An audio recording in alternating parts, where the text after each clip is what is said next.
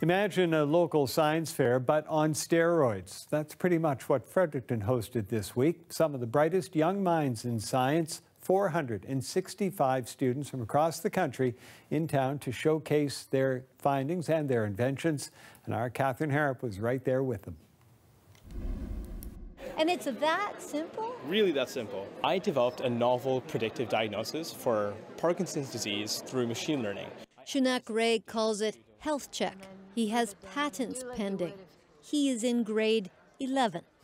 That's the caliber of students at the Canada-wide science fair, like this 16-year-old who takes the top prize by coming up with a possibly better way to have the body's immune cells tackle cancer cells.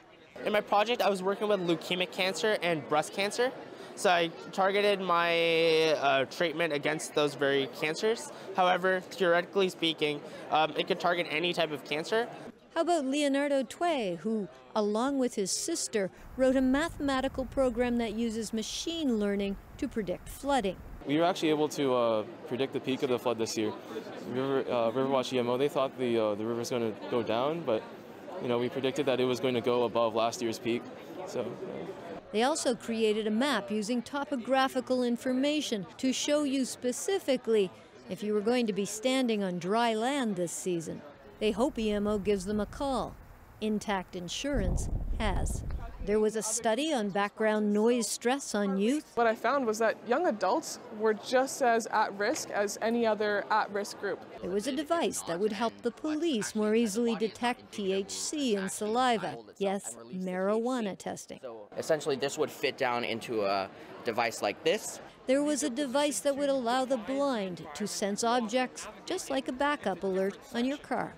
So it replaces the sense of sight by conveying that spatial information and obstacle information from around the user through the form or in the form of vibrations. The students will take home around $1 million in scholarships, internships, and cash. 465 students with ideas to better the world or better our understanding of it. The top 3 winners of this competition will go on to the 2019 European Union contest, which happens in Bulgaria in the fall. Catherine Harrop, CBC News, Fredericton.